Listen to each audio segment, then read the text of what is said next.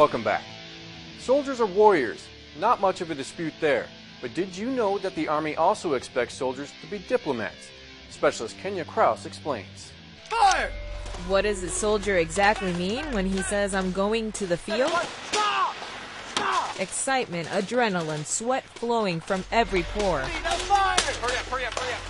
Training for combat at the Joint Multinational Readiness Center includes a more diplomatic approach. We just like to have a brief meeting about what happened last night. Okay, thank you.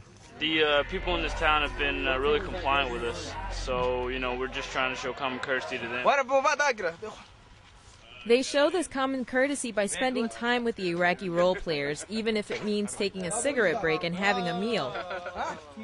It's a custom that many people don't know is a common way for soldiers and Iraqis to bond in a war-torn country. What are you listening to? Oh, listening to his friend. No, it's hot. It's pretty hot. I like it. That's what helps us. When they're comfortable with us, we can be comfortable with them. Because that's when they start ratting, telling on their friends and stuff like that. It's simple. Make some friends and they help you. They're out here 24/7.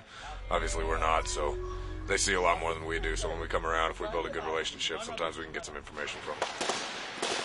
Because in reality, we're fighting a war against terrorists. But more importantly, building a nation of future allies. In Hohenfels, Germany, I'm Specialist Kenya Kraus.